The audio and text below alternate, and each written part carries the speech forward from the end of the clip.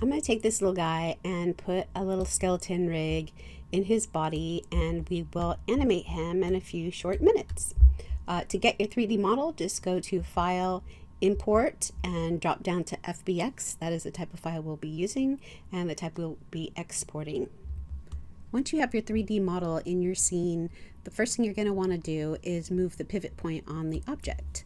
If I go ahead and click on the X button up here at the top, it'll give me a flat view.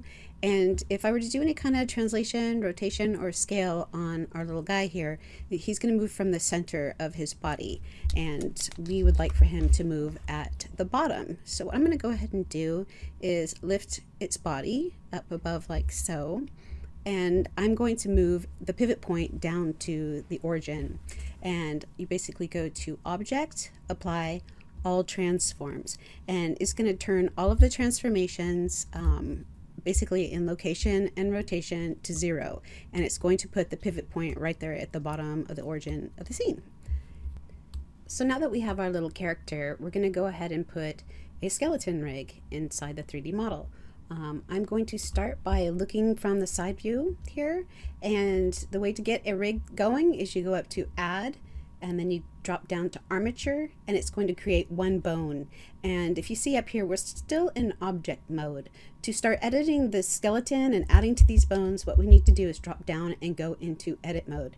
And from here we can start moving the bones around and placing them in the rig where in places that we see fit. Now if you notice, our bone just disappeared, and the way to bring it forward is to go over to the armature panel here and click on Viewport Display, and then we're going to click on In Front, and that will bring our bones in front of the model at all angles. So what I'm going to do is go back to the side view here, and I'm going to continue to add to this armature. And the way to do that is first to make sure you're still in edit mode, and then we're going to start extruding bones. And I'm going to do that by hitting E, and E will bring up another bone right here. And from this point, I want to split it off to go into both eyes. And so to add more bones, I would just hit E for extrude, and again and again. I'm working in 3D right now, and it did a pretty good approximation of where the bones should go. So now what I'm going to do is click on this bone and continue to extrude in the other direction, and we're going to go ahead and bring it up just like so, and then I'm going to turn around to the side to make sure all the bones are centered in the model. What I can do here is from the side view, bring this one forward and this one forward. When you're editing the model, you're moving the bones. When you're in edit mode, you only use the move command. You don't rotate, and the only time you rotate is when you're in pose mode. And with pose mode, that's exactly what you want to use, is rotate. So if I come forward, it's going to be rotating bone to the next bone, and you don't use translation, you only use rotation. So at this point, what we want to do is get the model attached to the skeleton, and to do that we want to go back to object mode and then select the 3D object, use the shift key, press on the armature, and then right click and go down to parent with automatic weights, and it will put the skeleton inside the 3D model. And if we go to pose mode now, this is where you would pose your model for animation. So rotating side to side with different types of movement that is layered, you can get all kinds of interesting effects. And the way to put in a keyframe is to hit I, and then we're going to animate rotation. And I'm going to reset the animation to frame 1 to be right here as a beginning frame, and then also as an end frame, because we want it to be a complete loop. So I'm going to go to frame 60 and also set a keyframe. Now if I play this animation, he's going to be staying in place. But if I go to frame 30 and rotate the opposite direction, don't want to make it too far, and I insert a keyframe and I press play, it's going to be a loop back and forth. And it looks pretty decent. We can change the way these keyframes move in terms of timing, but for now this is just basic animation. So I'm going to go back to frame 1, which he's kind of off to the side a little bit to the left, and I'm going to rotate, set a keyframe for this little eyeball, and I'm going to rotate it out a little bit and go ahead and hit insert. Then I'm going to go to frame 60 again because I want to have the first and last keyframe the same. As we look at this guy's body, as he goes towards the center, we want to have the eyeball rotate in the opposite direction, like so. And so now I'm going to hit I for insert and do a rotation keyframe. And if we play it back, let's see what we have. So his eyes just look a little wonky right now. Nothing too serious here. And so let's go ahead and animate the other eyeball. And I'm going to go ahead and rotate it like so. Hit insert. And then also go to the last keyframe, hit insert rotation. And then I'm going to go to frame 30. And I am going to rotate his eyeball out a little bit more and hit insert. And so now when we play this animation, everything moves at the exact time. We want to have like a little drag so that an anticipation, we'll be able to add those. So I'm going to go to frame 1, and I'm going to set a keyframe for the base of the eye at, well, let's rotate it out a tiny bit, like so.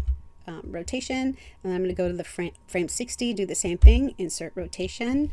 And if we look at the animation, it's going off to the side like so. We want to add a little drag. So instead of hitting a center keyframe at 30, let's go to 35, and we're going to go ahead and insert a keyframe, and we'll see how that looks. So as he goes off, it kind of like lags a little bit, and those little kind of moments are really important to put in animation. And now I'm going to do the same thing with the other eyeball.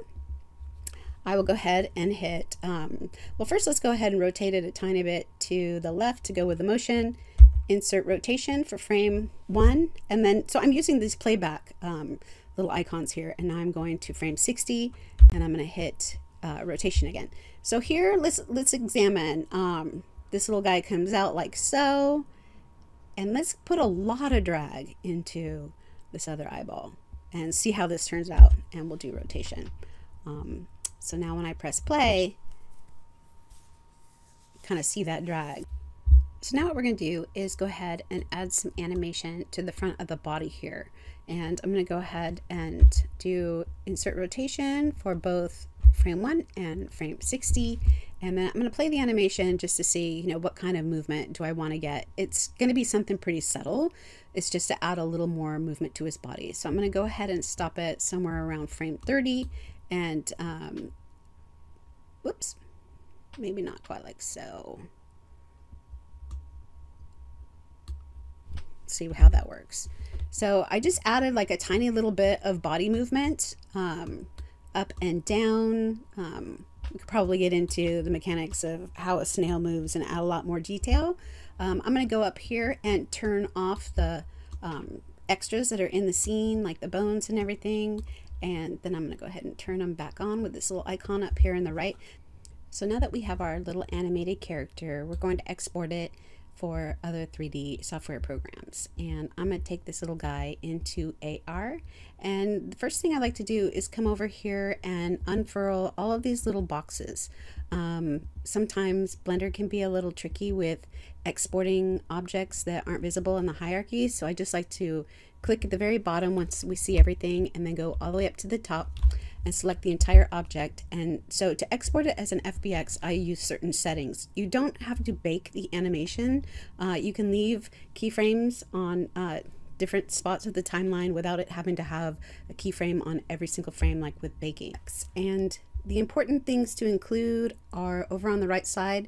It says limit to selected objects, and click that, and then also click on active collection if you have more than collection. And then what I like to do is click on empty, and then armature, mesh, and other, and you can add all of those options by hitting the shift button on your keyboard.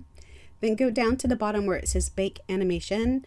We're going to go ahead and click off all these 4 settings underneath bake animation because they're not necessary for exporting. And then you give your file a new name. Remember where you